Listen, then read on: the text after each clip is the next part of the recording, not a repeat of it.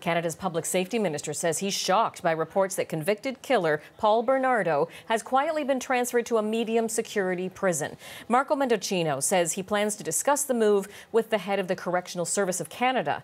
The families of two of Bernardo's victims were also upset by the move. The family's reaction was one of great disappointment and hurt. The biggest problem is simply advising us without explanation, and I find it disturbing. The public has a right to know. These are not private matters. He was designated a dangerous offender, in addition to being convicted for the murders and sentenced to life imprisonment, where a dangerous offender designation is an indefinite term. But it's very difficult to obtain. The criminal code quite properly sets a very high bar for someone to be declared a dangerous offender.